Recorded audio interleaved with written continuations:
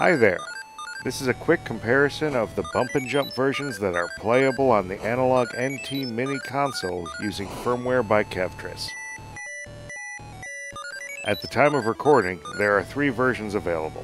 The Atari 2600 version playing in the background, a ColecoVision version, and the NES version. The 2600 version offers smooth and exciting gameplay, which appears to push the platform harder than most games.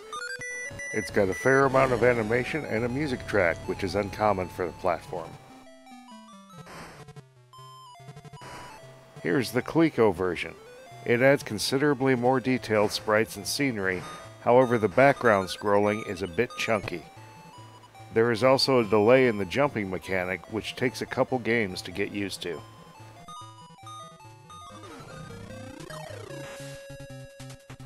Lastly, we have the NES version, which is a considerably more attractive version of the game.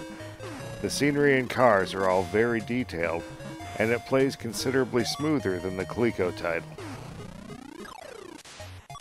Additionally, there is a new fuel mechanic added to this version of the game, but it doesn't seem to add any extra fun to the mix and is just one more thing to worry about.